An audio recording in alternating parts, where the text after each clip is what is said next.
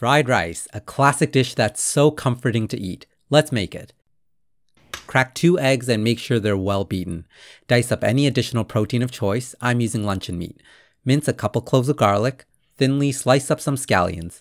In a non-stick skillet or wok, cook 2/3 of the egg in some oil. Season with salt and chop it into bite-sized pieces. Sauté your protein and set it aside. Add more oil and fry the garlic until it's fragrant and golden brown.